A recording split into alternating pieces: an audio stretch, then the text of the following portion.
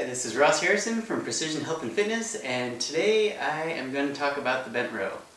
The last video I did was the bent position, so if you haven't looked at that, you may want to take a look at that first, just because I'm not really going to go over everything in that and just assume that you know the basic postural position. But basically, we're dealing with hips back, knees bent, back flat, and other than that, I'm not going to talk about it too much.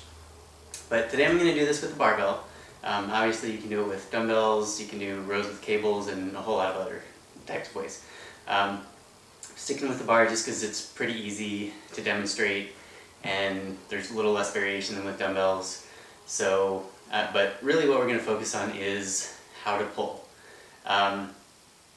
It's a fairly simple movement, or at least it looks simple, but I've seen it done wrong so many different ways that I'm going to teach you the way that I like to teach it. So I'm going to start with the bar, and the starting position, really just have your arms hang down, and I like to start with whatever position my arm would naturally hang. That's about the width I'm going to have on the bar. So in this case for me it's about here. Turn this way a little bit. You can definitely do them wider.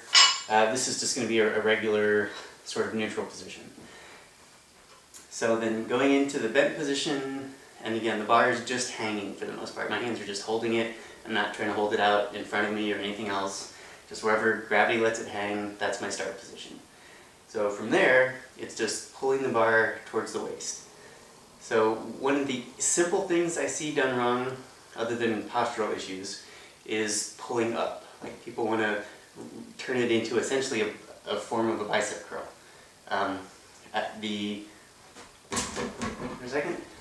The bent row is primarily a back exercise. Your biceps, your forearms, everything else is going to work, but really you want to try to focus on especially your lats and your posture. So if the arms are coming up like this, the arms are doing a lot more work than they need to, so that means the back doesn't have to do as much work as it should. So the other thing is, again, as this will be a common theme, the push versus pull mentality. So it is by nature a pull.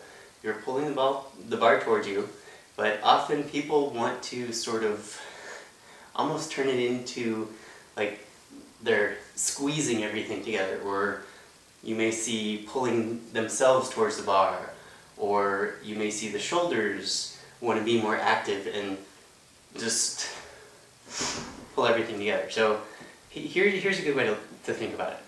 So if I'm in this position, and if I'm pulling the bar towards me, then the shoulders really should open, at least a little bit.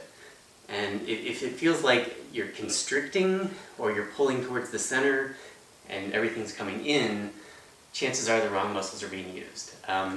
It's very common, because the closer things are together, the easier they are. So it requires more muscle to keep the shoulders wide, to keep the lats involved. But that's also where you're going to get the most value. And especially if somebody's already much stronger in front than they are in back, those muscles are going to want to try to kick in as much as they can, and constricting the body and pulling in is a way to do that. So again, the more those muscles are used instead of those, that's when over time you'll get that rounding posture that nobody really wants. So to do it correctly, just think pull. Think relax the forearms as much as you can.